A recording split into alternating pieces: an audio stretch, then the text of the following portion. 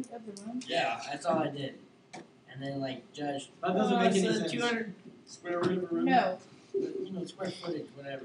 Oh, the square footage. The square root of the room. Okay, on your paint, remember, it's going to take you a minimum of 2 coats. So when you figure out your paint, you're going to need to multiply it by 2. Okay.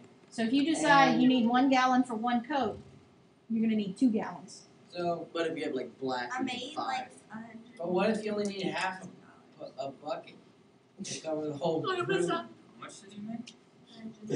How big are you? Well, I have a hallway that's like You need 89 to square stop shopping feet. at the pawn I shop. can use 1 bucket to do like 4 coats. Okay, then just get 1. And for door moldings, do you want to have 8-foot doors? Your doors are 7 feet.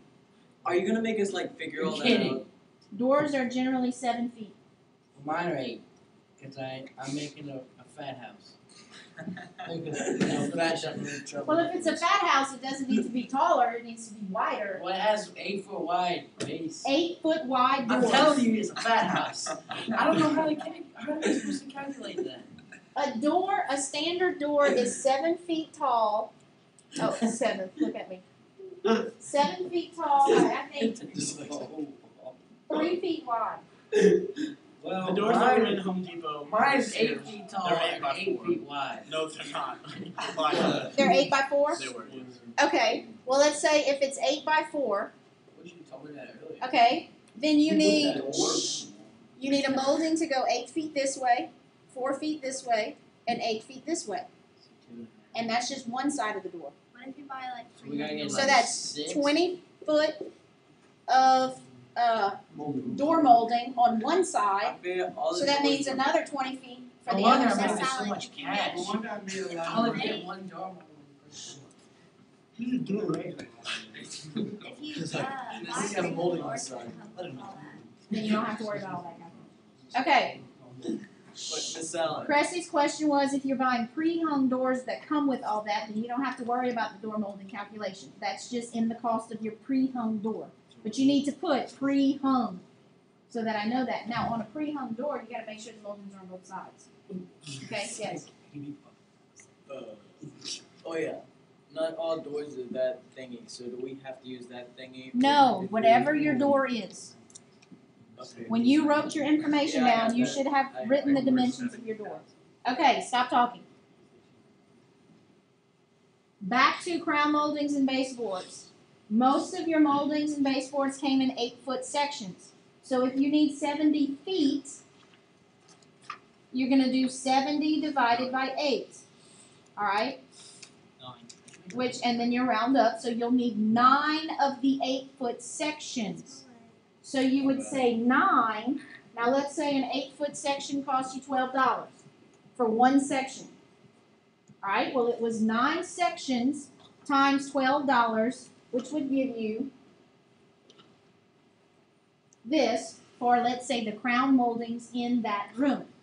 Then you would need to do the same thing for the baseboards in that room, which is still the same perimeter. Okay?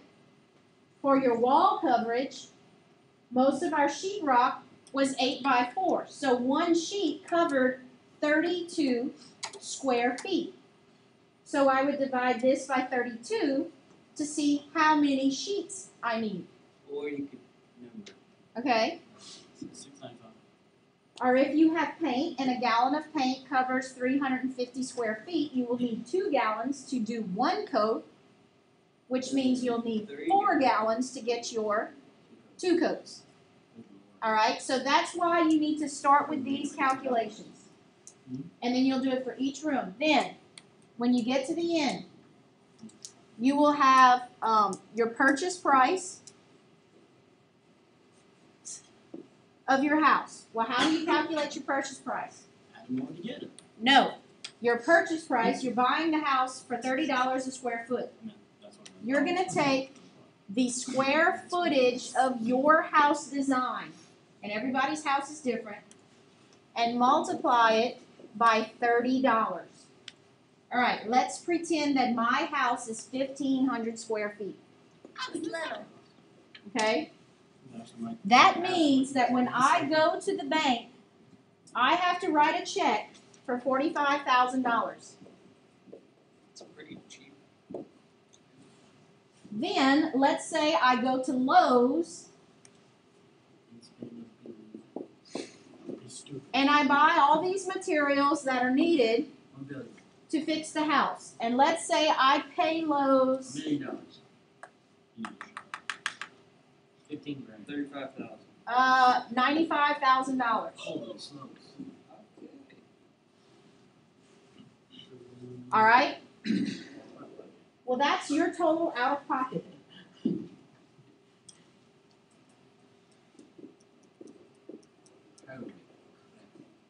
This is your out of pocket.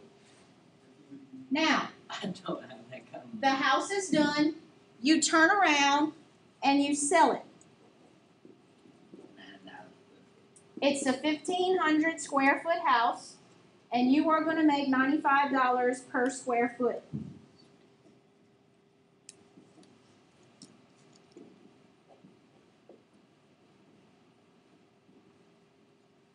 You would make 2,500. You've only profited $2,500. Maybe you need to go back and start changing some of those things. Maybe you need to go back and say, okay, instead of the $5 a square foot floor, I'm going to go with the 95 cent a square foot floor. Yeah. All right. That'll save you Instead some- of I'm supposed to be. Wait, is it Instead of the size crown 90 or moldings 95? that cost $40 for 8 feet, I'm going to go with the crown moldings that cost $12 for 8 feet. All right. So you're going to figure all this out using your best choices.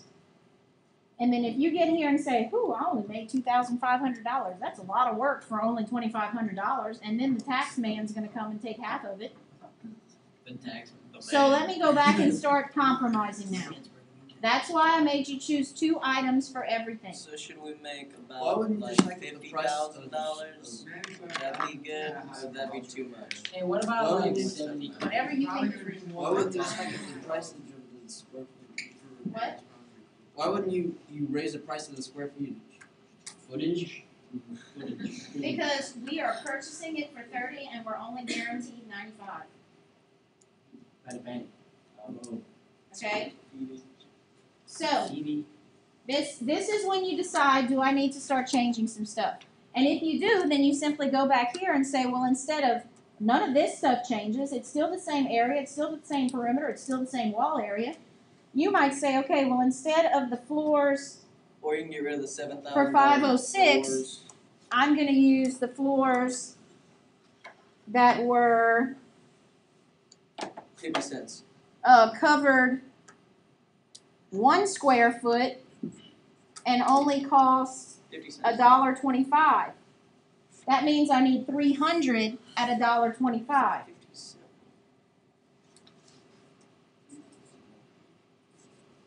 What was the original price that I just erased? $900? $667. $667. That means I just Saved a lot of took money. about $300. I just saved about profited $300 more off of this one change. Okay, so that's where you start making your changes. Does everybody understand? Do you want us to factor in tax? No, you don't have to factor in tax. I think I had said yes at first, but no, because that's enough Yeah, calculations. that as wasn't is. nice when you said that. All right. Shh. Now, that's due Friday. If you have any more questions about it, you're going to have to see me outside of class because we are going to have a test on sections 12, 1, 2, and 3 next Thursday. Now we're starting notes and we're going to be cramming because we got 20 minutes. What? So stick with me. Does this note section have a title? 422, section 12.1. Would they usually have like an area of Yeah, but you know. Oh, I got you. Sally, I did these thingies. And yeah, When? I did. And I didn't turn Thanks for in sharing. because you weren't there the day. Quiz thingies. I don't remember why, but for some reason I went on your website and I Thanks for just sharing. did it. For real. you do these things the other day? All right. We are dealing with right prisms. We have already, the day that I was absent and before the break, you were asked to do your definitions and your formulas. and we took a little quiz on it. Okay. Well, today we're going to get into